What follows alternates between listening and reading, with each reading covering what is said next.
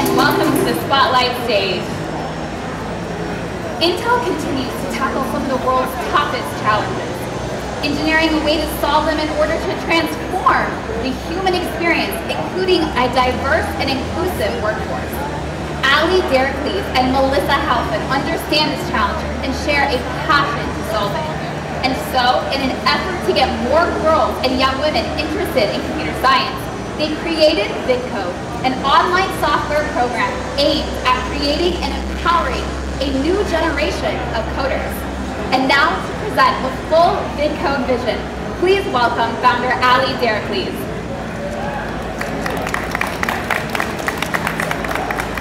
Thank you so much, Ali, for joining us here today. Now, can you just tell me a little bit about your background and how you got so involved in coding? Sure. So I actually started my career out in film and photography, and then I studied computer programming in graduate school. And it wasn't until I started to study code that I realized how creative it actually is to build a program from the ground up. And I fell in love with the creative potential of code. And soon after, I made it my mission that, especially young women, but really all teenagers, that no one misses out on really creating with computer science the way they want to. How did this lead to you meeting and interacting with your current team? Sure. So I met my co-founder at a hackathon. It was very serendipitous. We were both pitching ideas to get girls involved with STEM. And we ended up merging our teams and building the prototype for Vidcode that weekend. And what's really important to us about this is important in our product story. It's important that girls see us as founders, two women not only building the software, but building the business as well. And that inspires a lot of our users.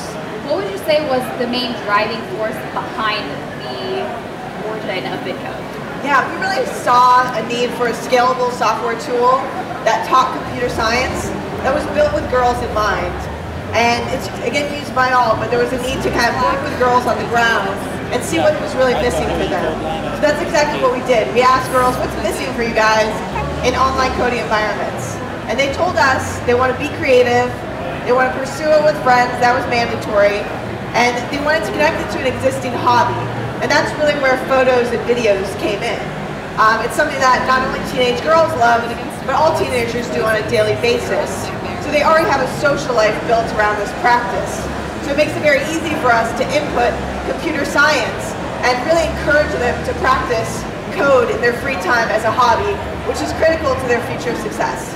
Well, I heard we get to witness a special treat today and we get to meet one of your young Vidcoders, is that right? That's true. Today we have Laina, who's an 8th grader, a local here from Las Vegas, and she uses Vidcode. And today she's been kind enough to show all of us her computer vision project. Hi, Laina. Woo! Thank you for being here today. Thanks for having me here. So before we begin, I just want to ask you 2 questions. What are your favorite hobbies right now? My hobbies mostly include the arts, which are mainly like drawing, painting, or playing my cello. Awesome. So the arts, drawing, painting, and cello. And what are your favorite subjects in school? Math and science. Math and science. So you love STEM during the day and art at night. That's a great combination. So let's go ahead and check out your project. So Laina's going to take us through a series of steps. And this is going to build up to a complex computer vision project. So that means she's actually going to be analyzing the data in her videos. And we're going to start with a couple simple steps. So let's go ahead and drag in a filter.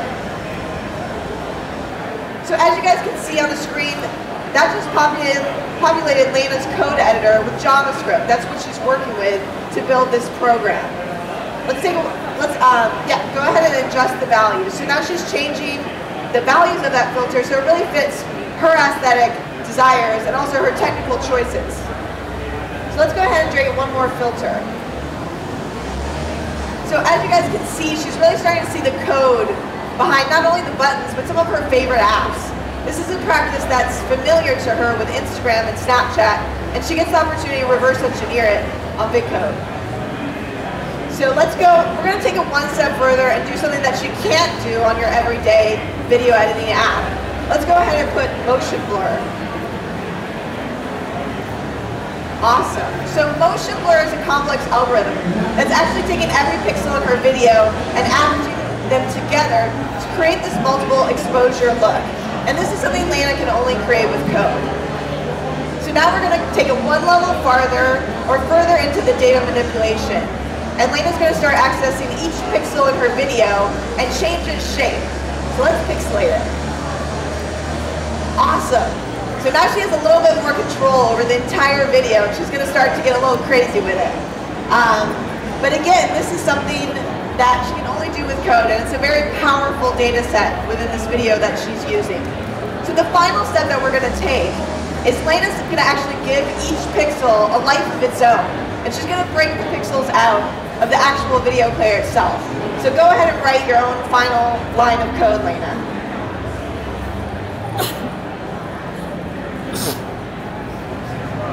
Awesome! That's amazing!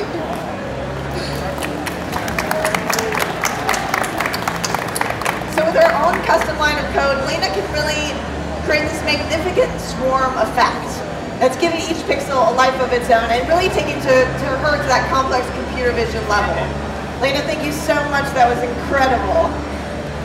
And so before we close, I just want to ask you 2 questions. How did you feel the first time you coded your video? I was shocked that I learned a new skill through something I love. And it was exciting to see what goes on behind my favorite apps. Awesome. That's amazing. And finally, how can you share something like this with your friends? The videos I edit using Vidcode can be shared online, and when my friends ask me how I did it, I can always just tell them that I use this tool to build it. Cool. So you can share the tool and also kind of show off what you've made. That's incredible. Laina, thank you so much for being with us today. I'm so proud of what you've accomplished. We're very lucky to have you here. Thank you. Thank you. Laina, that was so cool. Congratulations. Allie, that was really amazing for us to watch. Now tell me, how does Vidcode reach all of these young ladies? Yeah, so Vidcode is an online tool. It's accessible from anywhere. So we have girls in 125 countries using it right now. And what's really important is that it's this remote tool so that, especially teenagers who don't have a computer science class or a local program, that they can really explore their own passions with code. Now, where do you hope the future with Vidcode heads? So our goal with Vidcode is to teach 10 million girls to code by 2018, and we think that's a feasible goal. And Vidcode is really a long-term learning tool. So girls can learn how to build these programs from the ground up. And additionally, really create their own communities around code. So right now we have teachers using Vidcode in the classroom. We also have girls using it in their free time and organizing their own events around it. But what's really important is that they have the opportunity to explore this field through their own hobbies, so that by the time they're choosing a career or choosing a major in college, they've already had this experience and this background. And what's more, it's very important that they have the opportunity to be exposed to the type of amazing technology that we see here at CES. And we really believe, along with Intel, that it's absolutely necessary that we have a workforce creating technology that represents the people who are using it. And we're really excited to be a part of that. Well, congratulations to you and your entire team, and we wish you the best of luck in all the future. But thank you so much to you and your team. Thank you. Let's hear it for them. Hi. Hi, Phil. What are you doing here? I just thought someone gave me this. Really? Yes, someone gave me a Basis Peak Titanium.